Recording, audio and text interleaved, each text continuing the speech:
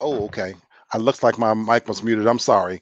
So I wanted to just kind of pop in everybody to really quickly as I end my work week. So hopefully everybody's had a great end to their work week and is off to a great weekend. I'm glad the work week is over, and so in a moment I'm going to be setting myself up with a nice drink. I haven't drank all week really, so I am looking forward to having me a nice smooth glass of Crown and kicking back and relaxing. I am going to appear on the candy shop later this evening. So I plan on being there to give my input if I don't drink too much and pass out. But I wanted to come on just briefly and, of course, add my condolences and thoughts to the loss of a legend. And of course, we're talking about Cicely Tyson. What can we say?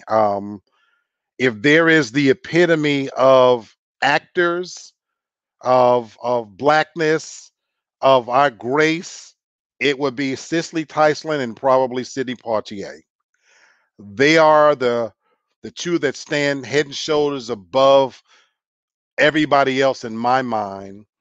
Their body of work, the grace, the class by which they've carried themselves, cannot be understated and that cannot be matched. And so 2021, wow, we're off to about something close to the way 2020 started. You think back a year ago, we started off with deaths, I should say. The biggest one at this time of year was the loss of Kobe Bryant. And here we are, 1 month into the year. And in the last week alone, we've lost, Hank Aaron, uh, Cloris Beachman, I think that's her name, actress, Larry King, Cicely Tyson, and I think it's one more I'm missing, somebody else.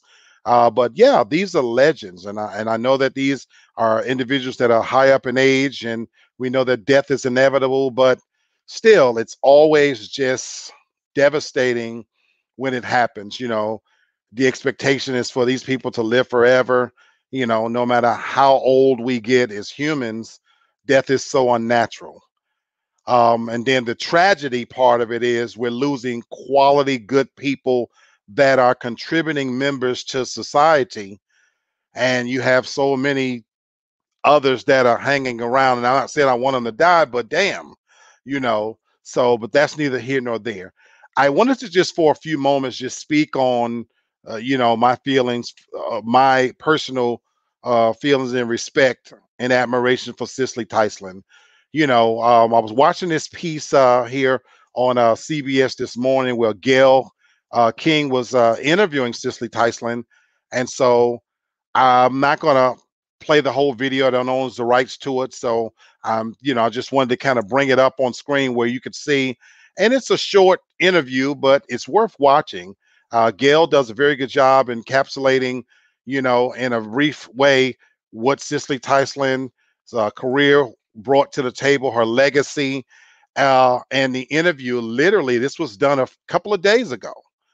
She had just released a book, and so it captures the authentic woman in all her glory. Even at 96 years old, her beauty is still stunning. Her grace is jumps off the screen. She speaks in such a aristocratic manner. Every word comes across so deliberate, so articulate, so intelligent. And I just think this is somebody we should hold up to the light as, what we aspire to be. And so I don't know if you can hear this. So I'm going to play a little portion of it. So I don't know if you can hear it through your feed, but it's right now she's talking about literally being molested when, by her first acting coach.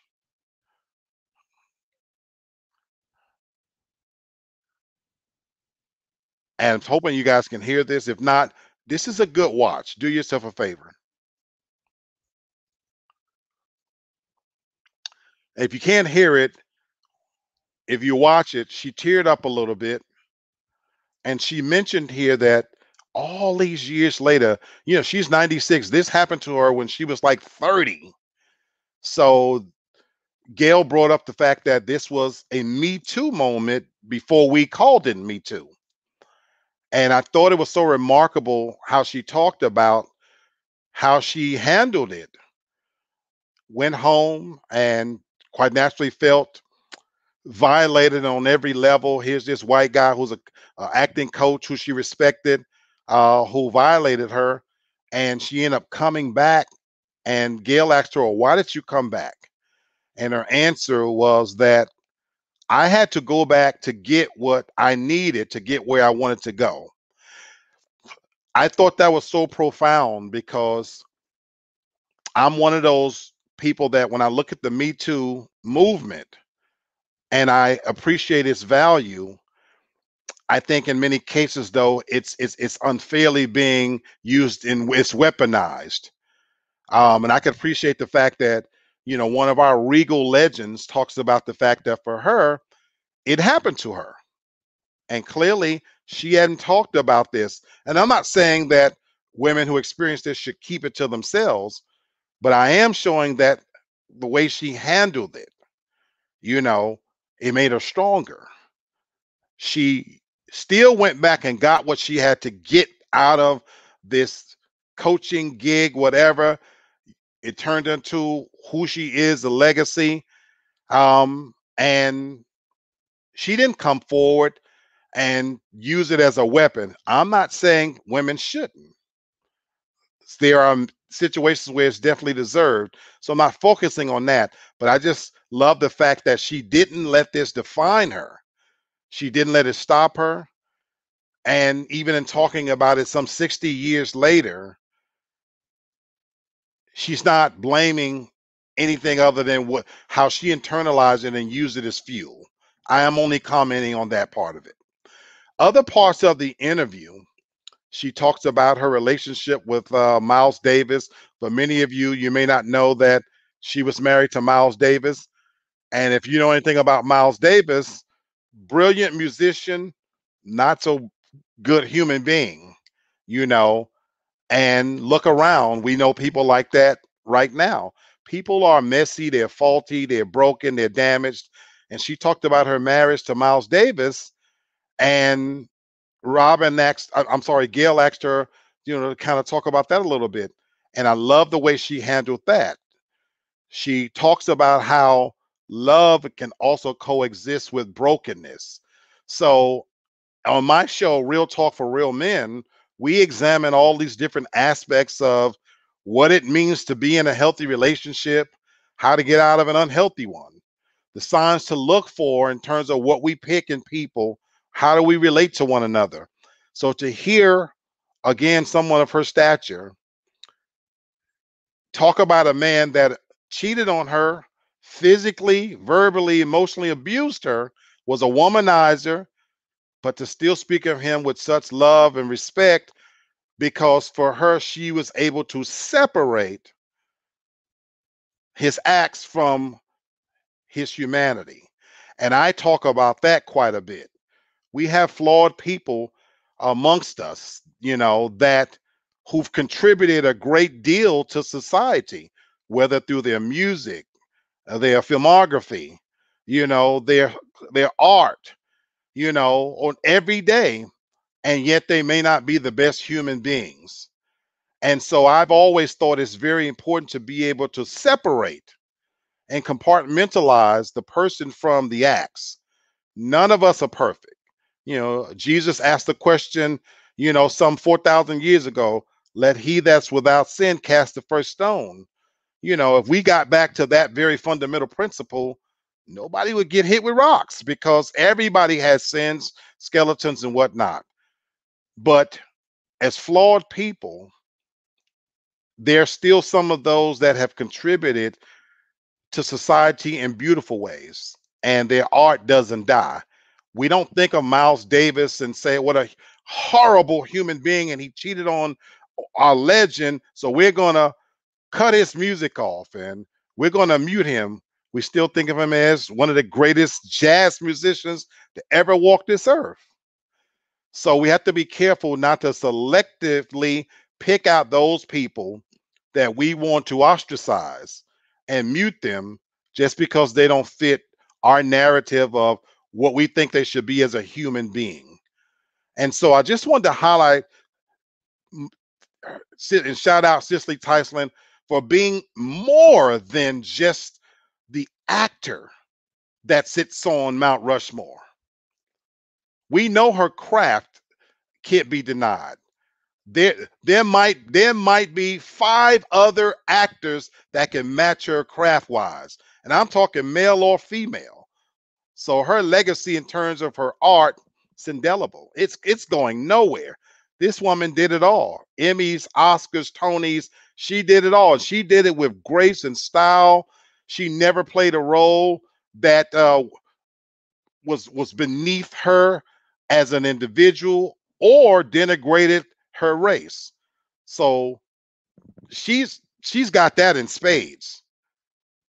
But what I appreciate more about her is who she was as a person.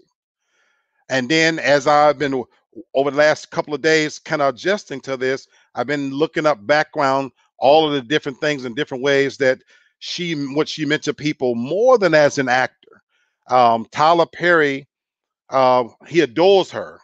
And we found out that when he discovered how little she was paid for such movies like Sounder and the autobiography of Jane Pittman, which are pieces of art, classical art. She was paid such little for it. Tyler Perry took it upon himself that from the moment he started casting her, he's paid her 3 and 4 times what her asking price was. That's how much he adored her. That's how much he appreciated her. And we hear all of these stories, how she was godmother to his child and what she meant to Oprah Winfrey and different people. She's a giant, you know. And this is not about honoring people unnaturally, as a spiritual person, we don't want to deify anybody, but as close as we can get to honoring somebody, yeah, she deserves it. And I'm so grateful. This is the last part I'll comment on. I'm so grateful that she was one of those that received her flowers while she was alive. Too many times, especially in African American culture, we do not show the level of love and respect for our own until it's too late. The Richard Pryors, the Red Foxes, the Ruby D and Ozzie Davises, a lot of these people have passed on and they didn't receive their flowers while they were alive. Sometimes as African Americans, we're so busy pointing at the faults of our, celebrities and what they did until we don't focus on their greatness. You know, Whitney Houston has a voice that will never be matched. But while she was alive, everybody talked about her addiction to drugs and things like that. You know, James Brown, Barry White, Luther Vandross, the list could go on and on and on. When we honor these people posthumously, they're dead. And it's great to name an award in their honor. But I'm gonna go back to Tyler Perry. When he opened up his studios right here in Atlanta, he created sound stages for people he admired and respected. And it wasn't just people that were dead. These were people that he respects and deals with now. There's a Halle Berry soundstage. There's a Denzel Washington soundstage. There's a Cicely Tyson soundstage. So in her lifetime, in her 96 years, she got to get her flowers before she left here. Obama awarded her one of the highest honors you could achieve as a private citizen. She talked about how special it was to live to see an African American president. We think about the pandemic we are going through. This woman lived through the Tuskegee experiments. She lived a full lifetime, and that this interview was done just a couple of days before she passed. It puts into a whole new perspective when we think about somebody's life and death. She didn't lose her faculties right up until the end. She worked. She had projects ongoing. And so I just wanted to lastly say, let's honor our own while they're alive. And they don't have to be famous to honor them. Our mothers, our grandmothers, our aunties, our uncles, our older brothers and sisters, there's a wealth of wisdom that we can pluck from while they're alive. My family is originally from Meridian, Mississippi, and I have a sister who still lives in Meridian, Mississippi. And I went to visit her a few years ago. A lot of people don't know this about me and my family. The three civil rights workers that were slain that helped kick off the civil rights movement, um, Cheney, the black one, of course, that's my third cousin. My family experienced racism in the most brutal way when Ku Klux Klan literally bombed our home and was looking for family members to lynch. That's what led to my family migrating up north to New York City. And so a few years back, rather, I went to visit my sister, you know, and it's one thing to read about history in Jet Magazine and Ebony or on the internet. It's a whole nother ball game to see where these things happen. And my sister was able to take me around and show me things in a way that it brought history to me in a way that you can't read about this, because it's a whole nother ball game to see where the house was located and how far they had to walk from the house to get to their school, knowing that at any moment they could be lynched, beaten, stoned. And to see this with my own eyes, that's a whole different level of respect. And I got this from my sister.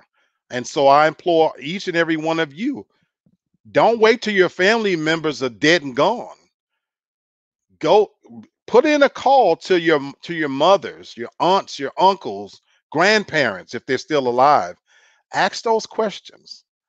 Humble yourself and ask those questions, because these are individuals that probably certainly never thought they would see in their lifetime an African American president. And so they can tell you about things in a way that no history book can match. And so honor them now, give them their flowers now. So I wanted to kind of say that to the audience. I hope each and every last one of you tunes in to my live shows every Wednesday, every Saturday from 8 to 10 o'clock.